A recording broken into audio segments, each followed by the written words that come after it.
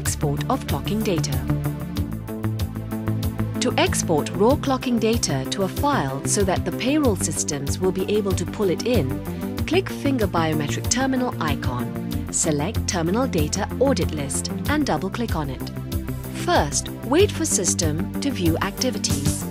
After no more activities is found, click on the Pause button. Click on Export button.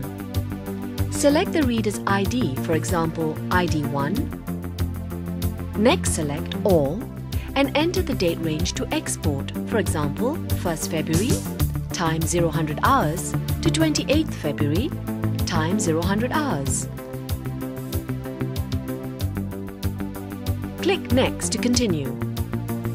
At this window, you'll be able to define which slot contains which data type.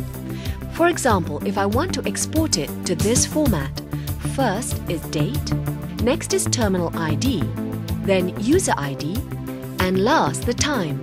My format will be day, day, month, month, year, year, year, year, TT, U, hour, hour, minute, minute. Please take note that this is case sensitive. Next, select the checkbox, Automatic Append to Data to Output File during data download.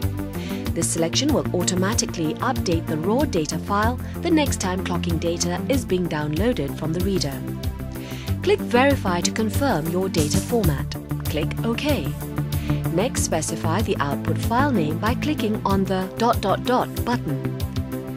In the new window, select your folder and enter your file name. For example, February Attendance Raw Data.